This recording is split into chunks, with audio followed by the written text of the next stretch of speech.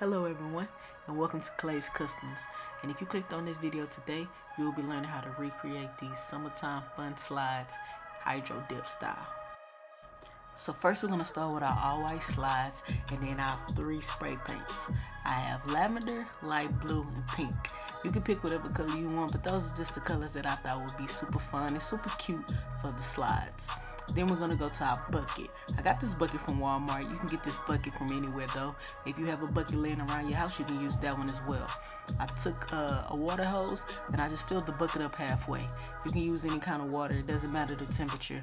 I would prefer, it'd probably be best not to use hot water, but any temperature is fine. Any type of water is fine. I'm going to fill this bucket up halfway though, and then let's get the spray paint. Go ahead and just spray directly in the middle. We started with the blue right here, and then we're gonna come back with the purple. And you can pick any colors you want. It doesn't have to be the exact colors that I use, but if you want this look that I achieved, then those are the colors you'll need. Then we're gonna go ahead and spray the pink paint. And make sure that you try to spray in the middle. It makes it better for the shoe, and it's just easier to see your design.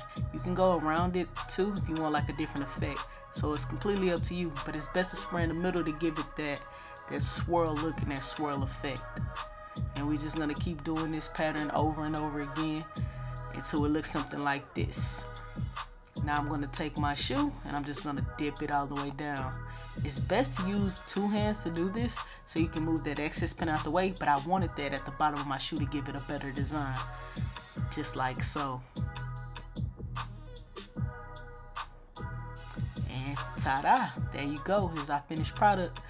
It's gonna come out something like this, especially after it dries. It's gonna look just like this. And here's both shoes together. So if you enjoyed this video, please like and subscribe, comment. Let me know what other colors I should do, or let me know if you like these or what you would like to see next. Thank you.